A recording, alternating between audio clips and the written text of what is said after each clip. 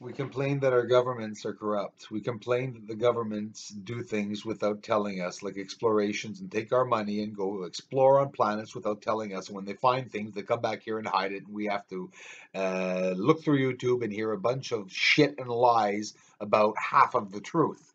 Now, listen to me. My name is Bruce Swartz. I recently bought a telescope because my camera was broken. I love taking pictures. I'm a photographer. It's my hobby. Okay? I do it professionally.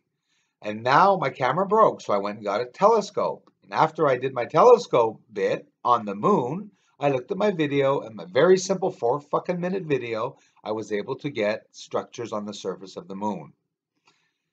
Boggling my mind that people are like not reacting. Everyone's allowed their own reactions, and they're allowed their own opinions too. I'm just boggled because it's like telling me that there's a body on the ground with numbers and pegs all around it and a police line there, and it's like, no, the person wasn't murdered. It's maybe that he's having a picnic. Yeah, he's having a picnic. He's not dead. He's having a picnic.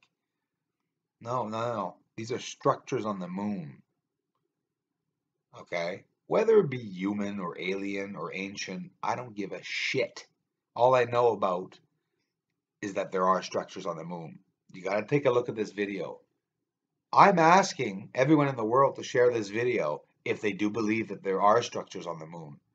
I'm from Quebec, Canada. I'm not a fake Lotto 649 winner that they invent and put up on a poster and say that this person won the lottery. I actually bought a fucking ticket to the moon.